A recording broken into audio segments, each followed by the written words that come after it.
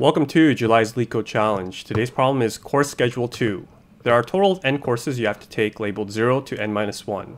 Some courses may have prerequisites. For example, to take course 0, you have to take course 1, which is expressed as a pair 0, 1. Given the total number of courses and list of prerequisite pairs, return the ordering of courses you should take to finish all courses. There may be multiple correct orders, so you just need to return one of them. If it's impossible to finish all courses, then return an empty array.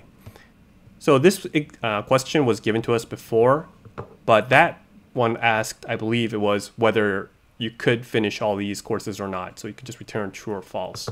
This one, they want us to return an array of the order that we would need to take all these courses, or at least one possible order. So the approach that I think you're going to have to take here is something called a topological sort, or also known as Kahn's algorithm. And to explain that, I'm going to go to the whiteboard.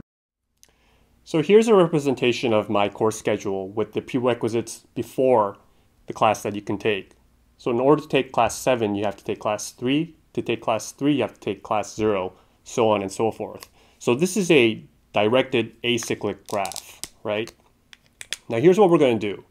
We're going to do a depth first search, but there's a twist. And I'll show you how we could twist our depth first search a little bit to get the course schedule that we would need to take all the classes. So first thing we want to do is have some sort of visited set in order to mark where we've been before. So this can be a dictionary or it can be a set, whatever. Next we need a stack, and this stack is what's going to allow us to track where we've been and how we could schedule our classes. So let's start with class 0.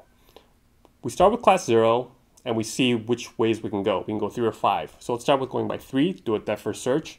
Then we can go to class 4, say.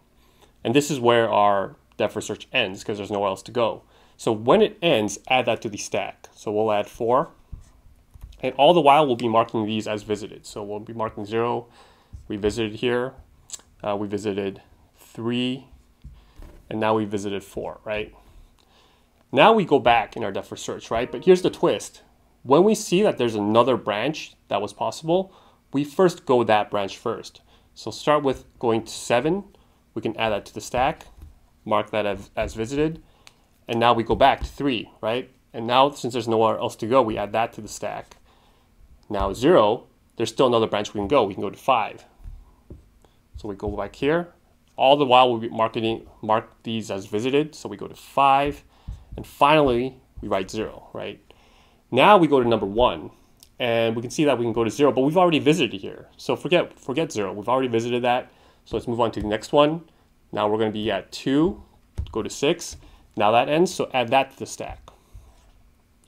And we'll mark that as visited. And now we're at 2, mark that as visited. And finally, 1. So notice something interesting here. This path is the reverse way of how we could take every class marking every prerequisite. We can take 1, then we can take 2, then we can take 6, then we can take 0, then we can take 5, then 3, then 7 and 4.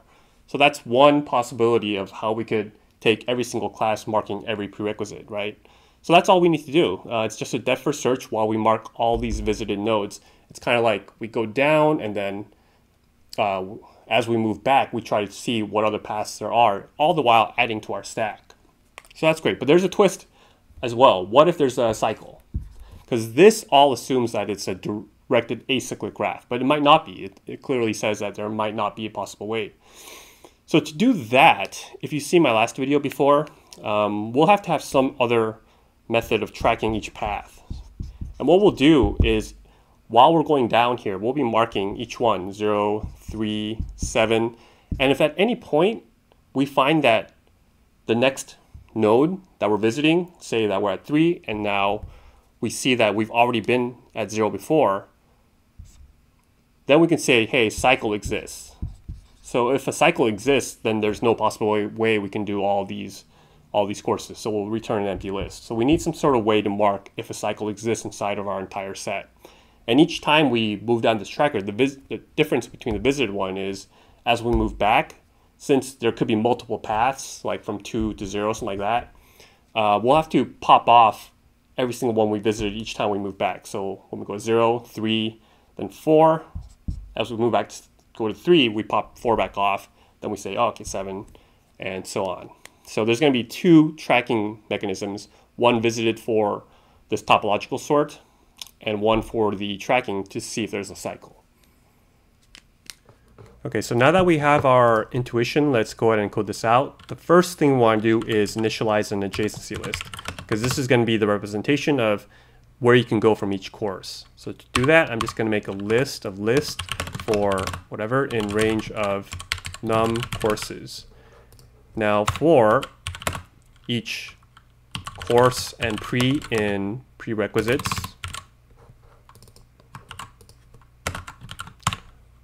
we're going to take the list for pre and append whatever course comes next after that. So this is at the end going to have every course in each index and all the courses it can go to afterwards. So that's going to be our adjacency list. Now we want to initialize a couple variables. We want to first have our stack to keep track of all the courses that we've been at the very end. We'll have our visited set. We'll also have our tracker set. And that should be it. Now we want our depth first search method, right? And what we'll pass in here is the node we're at, the visited set, the tracker, as well as the stack.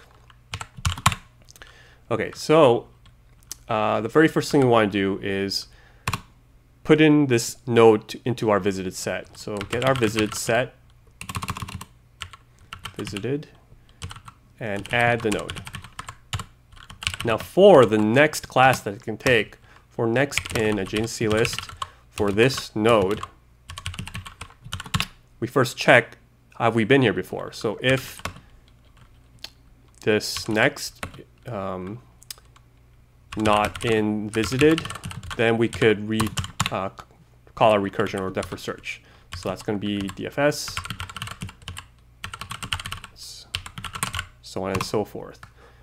Now, one thing is we also need to add it to our tracker because we need to remember, we need to keep track of whether there's a cycle or not, right? So let me add that as well. We're going to add that to our tracker, and we'll say if this next one is in our tracker, then we want to mark some sort of variable to say a cycle exists. And I'm going to make that a self variable, kind of like a global variable, and we'll set that false at first. But if we find that we've repeated a node inside of our tracker, then we could just mark this as true. So that way we'll know a cycle exists. In fact, we can probably break there, but I won't do that for now. Just one thing to note is we'll also need to pop it off here after we're finished. And finally, once we're through with all that, if we're at the end and there's nowhere else to go, then we want to append the node to our stack. Now we want to do this for each one of our nodes, right? So for, I guess, node in range of num courses, we're going to call our depth first search for each one. Node, passing the visited, tracker, and the stack. But one thing is only if we haven't visited yet. So if node not in visited, then we go ahead and run that.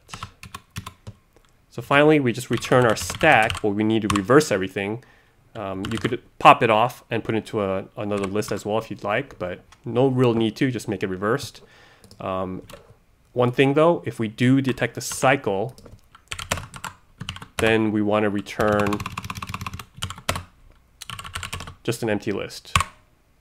So that's going to indicate to us there's a cycle here, so we can't finish this, so return an empty list to take care of that. So let's go ahead and submit this, see if I've messed anything up. I have. All right. We want to add that here, not there. It's my fault. Okay, so far so good. Let's go ahead and submit that. and we did get accepted. Now I realize this is a little bit ugly. I could probably have coded this out better, and there's better solutions for this than this, but this helped me kind of combine the solution from my last question with the course schedule and combine it with this topological sort, or also known as, I believe it's Kahn's algorithm. But this allowed it and it got accepted. So I'm just going to go with this approach and made the most sense to me. Hopefully that explains the basic problem well enough, and you can improve it. If you can find better solutions and improve it, that's great. All right, so thanks for watching my channel. And remember, do not trust me, I know nothing.